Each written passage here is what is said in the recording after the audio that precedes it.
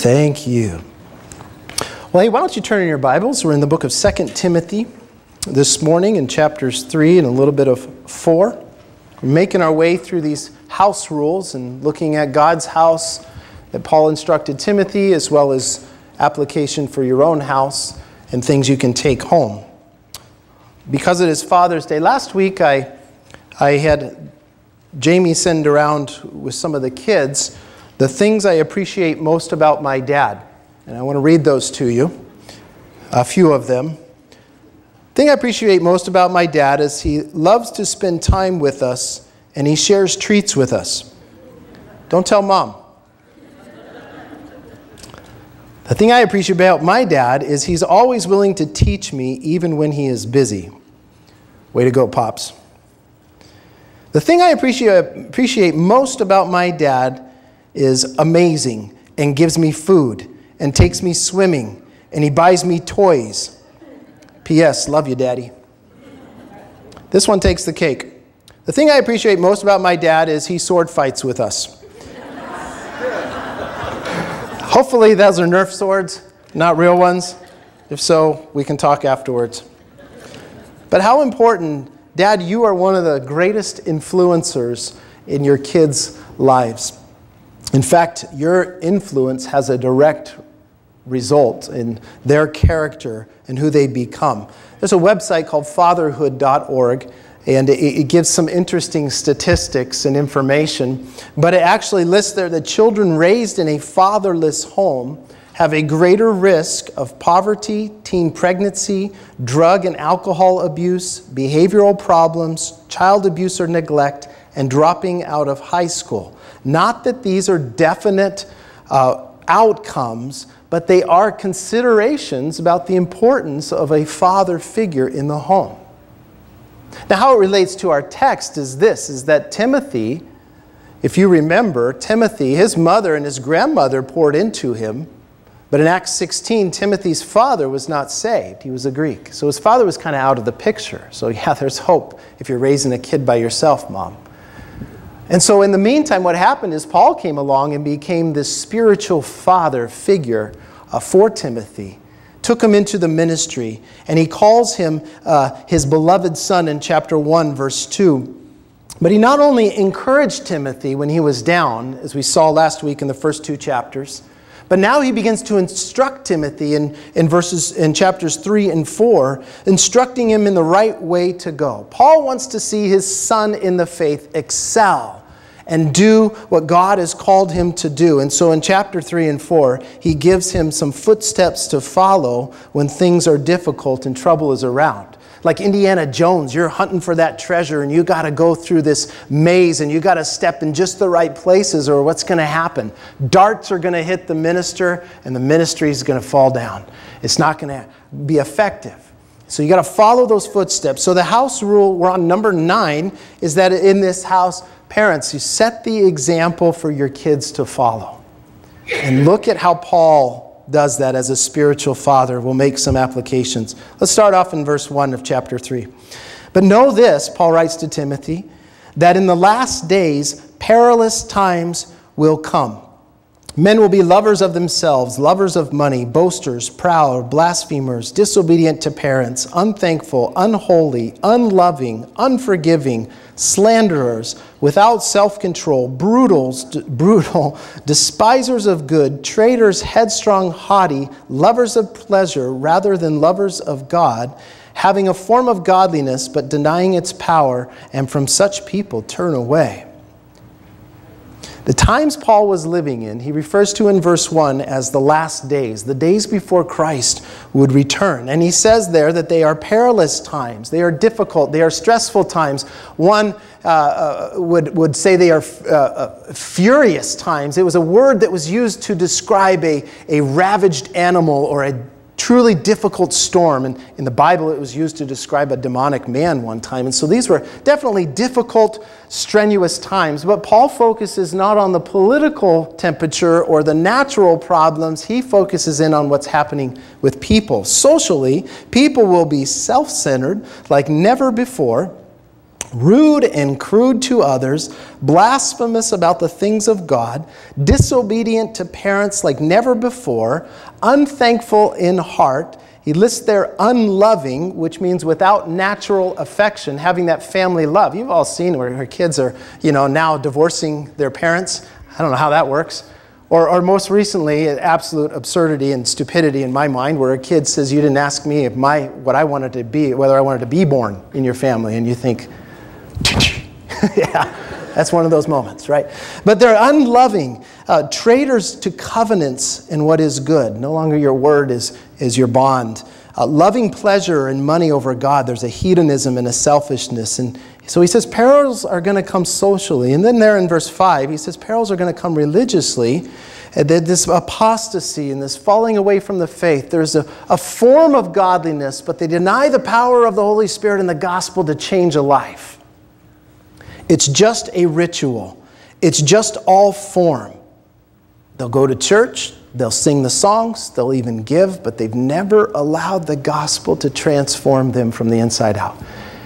And some of you say, wow, that sounds a lot like today. It does. Well, what's the difference here? Well, we've always seen certain aspects of these things happening when we think about life itself. These things, in one sense, have always been happening, but in the end times, they're going to ramp up in a way like never before, even celebrated in some of these sins. Isaiah says in Isaiah 5, woe to those who call evil good and good evil. And if you would look at verse 13, he says, evil men and impostors will grow worse and worse, deceiving and being deceived. That's what's going to happen in the end times. And if I could just kind of share with you one little thing, my jaw dropped when I read this, that the IRS has now granted the Church of Satan a 501c3, a nonprofit status under the umbrella of equality and religious rights. How far have we gotten to now we say what is absolutely demonic and a celebration of Satan himself is, it's A-okay. Living in the last days. It's just what it is. But Paul's instruction to Timothy, note it, is very clear. He says there, picket him. No. He says, go protest and start a hashtag movement and start these things. No. What does he say in verse 5? Stay away from him. There are times that you need to stand for righteousness. But listen, the believer's life is to be characterized by him following Jesus. This world is not my home. Don't get bent out of shape when this world starts to get bent out of shape. Stay steady, stay strong, keep your eyes on Jesus because you know where you're going. But what about? Well, hold on. You realize at times that there are times when the enemy wants to distract you from following Jesus, and so he gets you caught up in everything else that's going on over here that really doesn't matter. But yeah, it really does matter because of my grant. Yeah, it does in some degree, but never to this degree. Always keep Jesus the primary focus as you go forward and walk with him. And guess what you're going to experience? You're going to experience the joy of the Lord rather than a bummed out, bitterness, chaotic, troubled heart because the world is not acting like Christians. Can't expect them to. They don't know the Lord. But like a father telling his kids, Paul instructs Timothy, observe the things going on in your world, both good and bad. Discern things clearly because not every battle is for you to get involved in. Line it up with the Bible and wisely stay away from those things that will either destroy your life or sidetrack your focus. You see, I think for the believer, we got to keep three things in focus. We got to keep the purity of God's word in focus. We got to keep the person of God's Son, Jesus, in focus. And we got to keep the prize that is to come in focus, that of heaven itself. You'll be all right sticking with those three. Verse 6 and 7, he says there that of this sort are those who creep into households and make captive of gullible women loaded down with sins, led away by various lusts, always learning and never able to come to the knowledge of the truth. So these not only have a form of religion, but they trip people up with their false doctrines and their spiritual traps. They go door to door looking for those who they can kind of take advantage of, and they work their way into the home with this spiritual hierarchy knowledge taking place. Who are they after? Well, first it's the gullible. He says there are these women. These women, obviously, it wasn't that he was putting down women. Women were often at home by themselves. I know a lot of gullible men as well, so it works both ways. But in this culture, they were home by themselves, and so people would come and want to talk, and it was like, hey, let's talk. But the gullible are those who are not strong in the faith, who have not laid that foundation. And so they're easily swayed. But he also says they're not only gullible, they're guilt-ridden, they're burdened down with sins. And so these guys come in and they play upon the emotions and they begin to try to offer them a way apart from Jesus to appeal to their flesh that this is a higher way to go. Somebody once said, how do you spot a sheep from a wolf? And that's a terminology, if you're not familiar with, between those who know Christ and those who are out to get him. And the answer is, look at what they eat. Sheep eat grass, not each other. I think that's a simple way to look at it. In verse 8 and 9, he says, now as Jannes and Jambres, that's not a rock band, that is the two guys we'll talk about, resisted Moses, so do these also resist the truth. Men of corrupt minds, disapproved concerning the faith. But they will progress no further, for their folly will be manifest to all, as theirs also was. So Paul gives Timothy an example in history of Israel's false teachers and their end. And he goes back to the time when Israel was in Exodus. There are these two guys. They were occultic magicians of Pharaoh's court who resisted the truth from Moses. You see, the Lord, to prove his authority from God, the Lord told Moses to cast down his rod and it would turn into a snake. It would be a sign of the authority. And these guys went, big deal, I can do that too. And so they did. And then Moses turned the Nile into blood. And these guys said, no problem. Counterfeit work. They did that as well. Moses called up frogs. These guys said, I got you covered, Kermit. And the way they went, and there was more frogs. Until finally, they could not counterfeit that work. And in the end, it proved their folly. Their gods did not prevail. The Lord prevailed. In fact, the only thing they added to the situation was more blood, more frogs, more snakes in the people's lives. How true that is. Satan's work is powerful, but it's not true. It's not lasting. We have to be careful and watch out. So Paul tells Timothy, note the people, their ways, and their ends, and be wise, because things will get worse before they get better. And sometimes we can think, well, do I then give up and go live in a hole because things are going to get so bad? Nope. Think about this. Sometimes in the very darkest of times, in the most difficult of days, God is doing something really great. What I found out is that the two things happen often. The believers in those difficult times, it brings out the best in the believer. It's like a pressure cooker that it's cooking you and forming something really sweet. It's the diamond that's getting crushed. It's the oil getting crushed so that the olive is getting crushed so the oil can come. And sometimes the Lord's working in your life, building that character through those difficulties. But it not only brings out the best in the believer, it brings out the best of believers too in difficult times. Like Shadrach, Meshach, and Abednego, and saying, we're going to stand strong in our convictions of who God is, no matter if we're thrown in the fire or not. You see, the revivals of our land have all happened after an incredibly dark time. A new day dawns before the darkness happens, or after the darkness occurs. And so don't be discouraged and distraught because, well, what's God doing in this difficult time? Hey, he's working in you. He's going to work through you for the glory of Jesus. Keep hanging on to him. So here, following in the footsteps of faith requires a discerning mind to the times we live in, but a determined heart to stay the course. Paul tells Timothy now in verse 10 that you need to follow these three things as we move forward. These are safe steps in troubled times. Look at what he says. Number one, follow the godly example before you. Great for us to note. But you have carefully followed my doctrine, manner of life, purpose, faith, long-suffering, love, perseverance, persecutions, afflictions, which happened to me at Antioch, at Iconium, at Lystra, which persecutions I endured, and out of them all the Lord delivered me. Yes, all who desire to live godly in Christ Jesus will suffer persecution, but evil men and impostors will grow worse and worse, deceiving and being deceived. So the first thing he says here that we take home is that in difficult times, you need to follow those godly examples that are before you. Of course, Paul was, again, a spiritual father to Timothy. He says, follow my footsteps, Tim. Note these things. Paul's doctrine. His doctrine was Jesus risen again, salvation to all men, Jew and Gentile. He lived out what he believed, and how important that is. Fathers, do your kids know the doctrine that you believe? Is it lived out in your life? Paul's manner of life, he's just a down-to-earth guy. If he's got to work, he's going to work. He's not above others. And dads, do you put this image to your kids that you're better off than others? Hopefully not. It's important that they see that real Christians are real people and have friends of all sorts. Paul's purpose, he was called to teach and preach and to bring glory to God. And Dad, what is your purpose in life?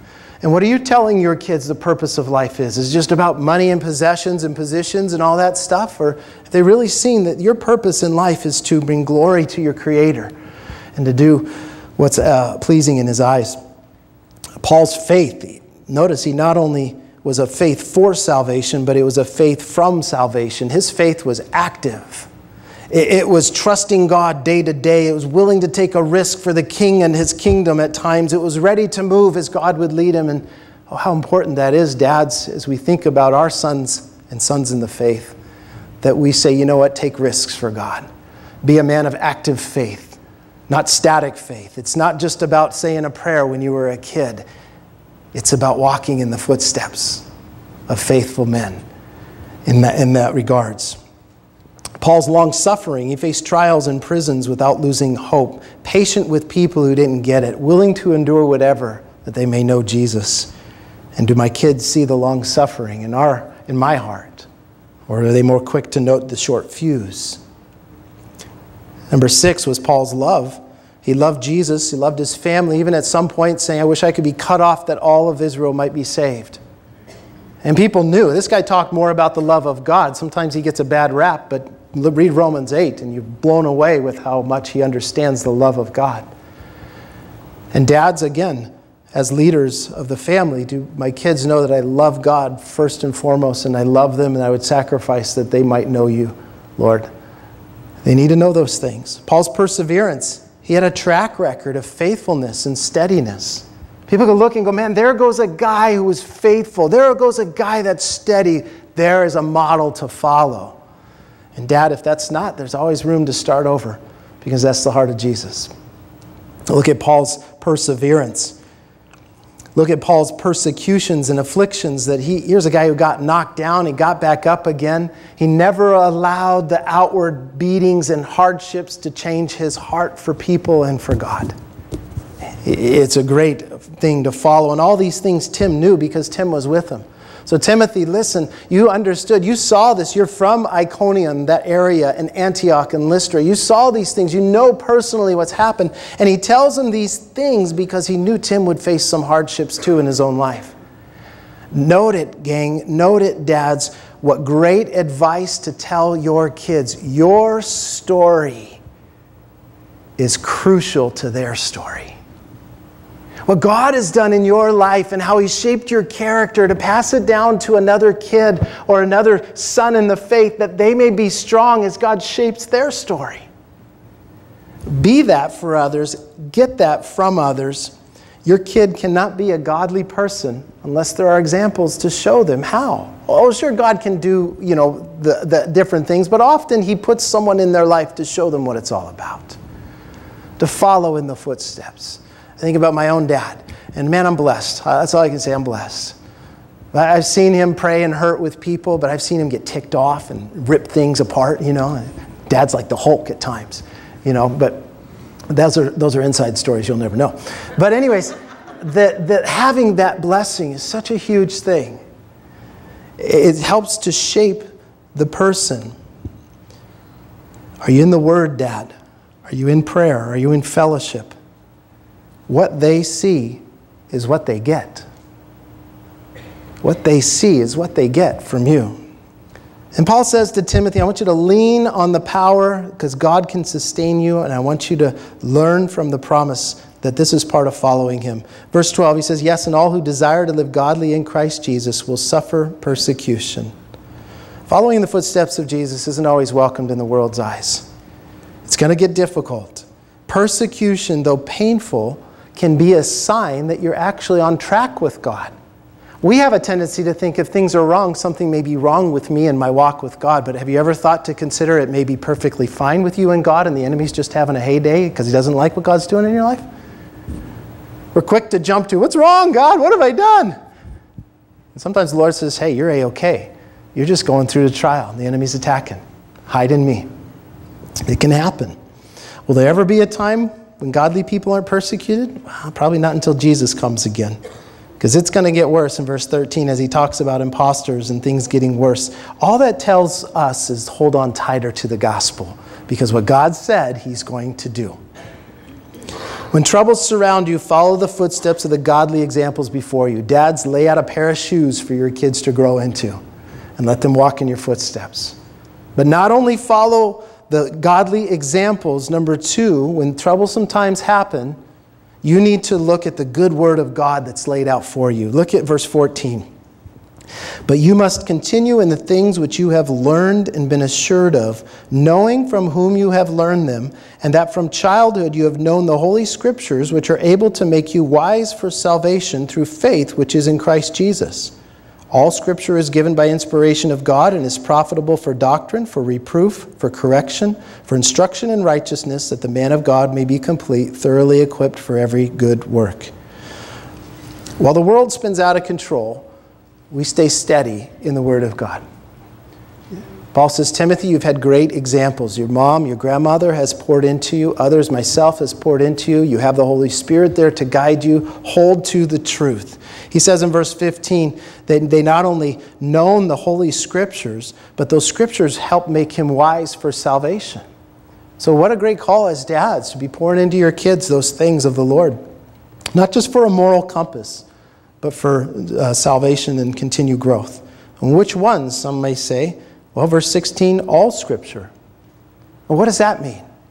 Well, in the Greek, all means all. That's what it means.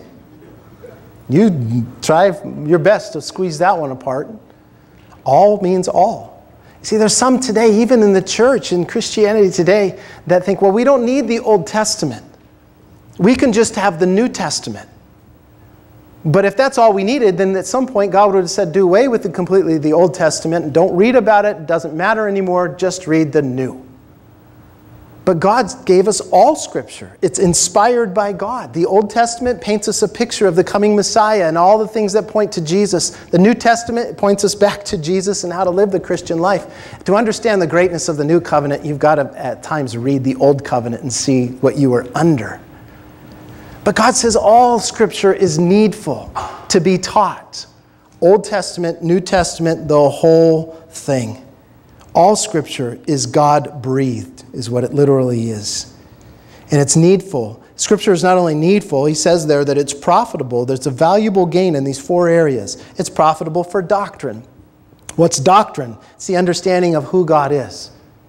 What my purpose in life is, what my end goal is, what this thing called sin that was really done to me. Those type of things. The Bible has answers for man. It's profitable for reproof, which is to rebuke or censor. When we sin, it's the Scriptures that tell us where we went off, and it cuts us like a knife, Hebrews 4:12 says, and tells us what's wrong so that then we can deal with it rightly before God. He doesn't want us to be tripped up by sin. He wants us to walk in new life.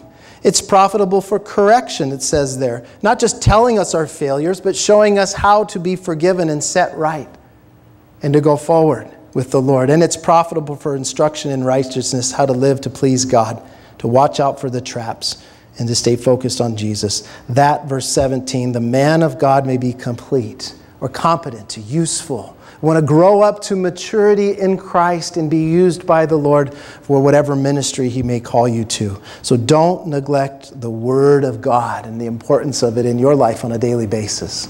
Dads, parents, people, how important is the Word? The last thing he gets them in trouble. Sometimes you have to hang on to the examples before you, the good Word of God to you, and lastly, this grand charge at the beginning of chapter 4. This grand charge given to Timothy that I believe is given to all of us. He says, I charge you therefore before God and the Lord Jesus Christ, who will judge the living and the dead at his appearing and his kingdom.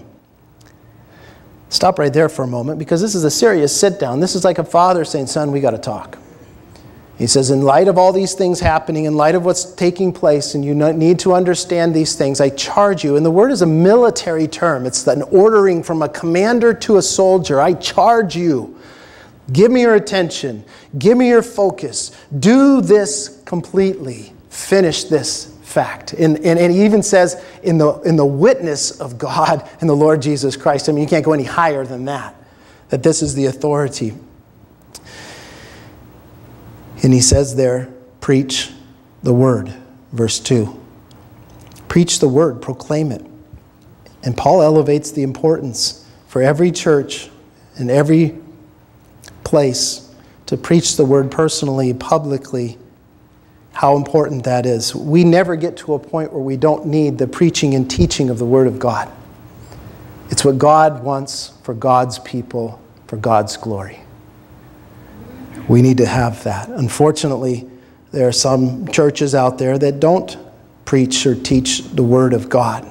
They'll share good morals. They'll talk about chicken soup for the soul stuff, or nice how to fix your life. And it's all dealing with the outward. And they never get to what God intended for His church, to clearly how to live. Because God's intention, verse 17 of chapter 3, was that we may grow up and be equipped for good works. And how important we need the Word. Someone once said, if man needed an entertainer, God would have sent a comedian. If he just needed instruction, God would have sent him an educator. If he just needed enlightenment, God would have sent him a guru. If he needed a political leader, God would have sent him one. What man needs is to be saved, and so God sent us a Savior. And true that is. And he tells Timothy not only to preach the word, but be ready in season and out of season. That means at any time. When God opens the door, be ready to share the hope that lies within you, Tim. He says to convince, which means of convincing them of sin, bringing it to light. To rebuke or admonish and charge them. To exhort means to call near and encourage and invite them in with long suffering, because you got to have patience with people, and teaching them. So preach the word is the command, be ready is the preparation, and the convince, rebuke, exhort with all long suffering is the work to do. Why?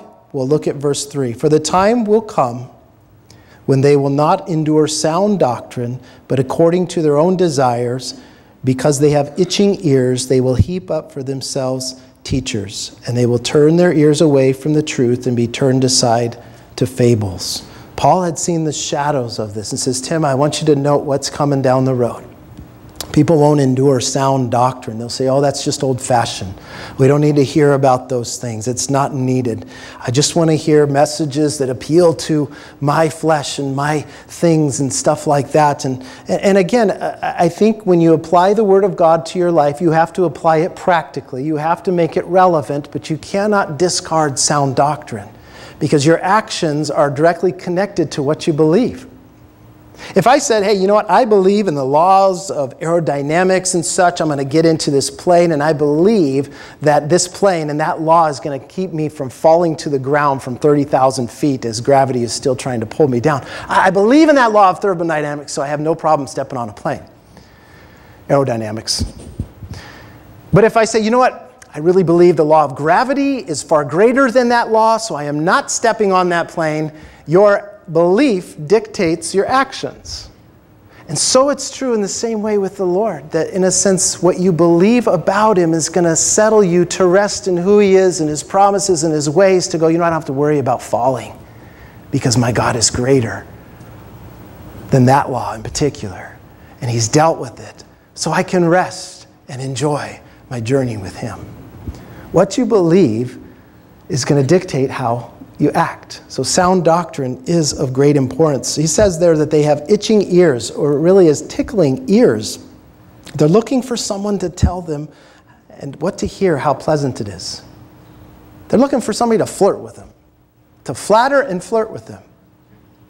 My ears kind of itch, you know. Oh, you're such a nice guy. You hear sometimes from the pulpit. You're the greatest. Oh, that problem you're facing, that's not really a problem. That's not really an issue.